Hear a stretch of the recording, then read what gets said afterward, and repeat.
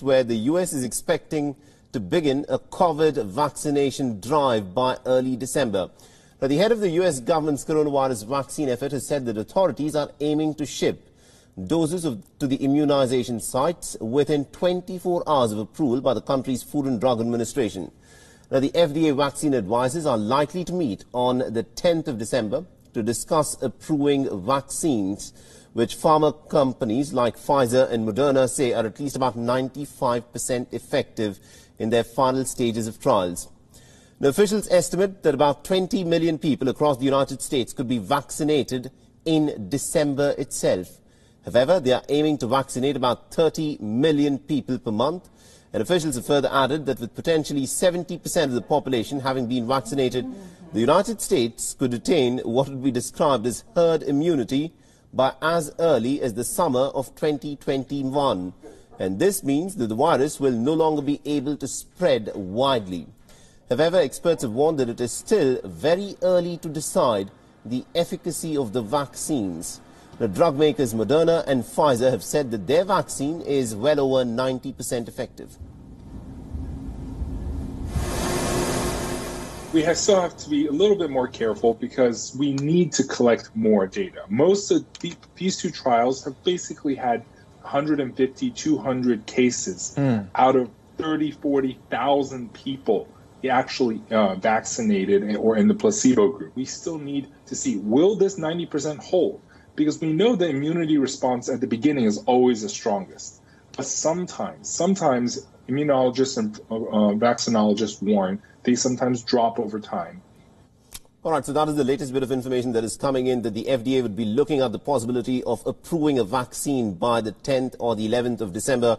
Jagrati, this is something that we've been waiting for many, many months. Now, companies such as Pfizer and Moderna have come out and said that their vaccines are well over 90% effective in creating an immune response against the virus. What's actually the buzz within the United States for the fact that the FDA would be looking at approving the vaccine perhaps by the 11th of December?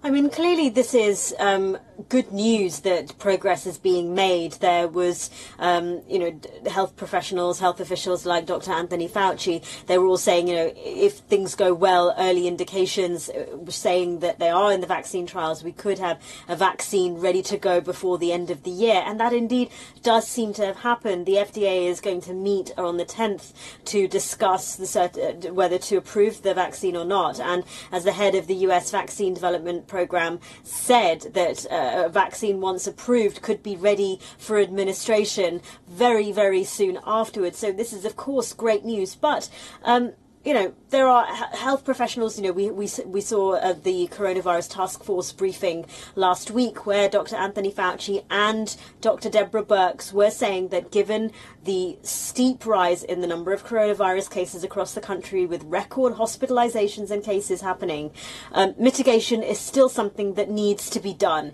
that people still need to wear face masks, they still need to social distance until the vaccine arrives and until it is, it is shown to be effective and it is given to Americans. Of course, initially, the vaccine is going to be administered to the most vulnerable and to frontline officials. That seems to be the indication. The head of the vaccine development program also said that states would decide how to administer the vaccine, in their patch. So, this is, of course, good news. But there's also, I think, a sense of caution amongst health officials that there has to be the continuation of these mitigation, because right now, what we are seeing is a huge spike that is causing concerns ahead of Thanksgiving, which is happening in the next few days, and ahead of the Christmas holidays. We're looking into going into winter, going into February, March of next year. The possibility that the cold weather, the flu season, real concerns that there could be continuing increases in the number of cases and the number of hospitalizations. Absolutely, indeed. Thank you very much indeed, Jagrati Dave, for joining us and getting us all those insights.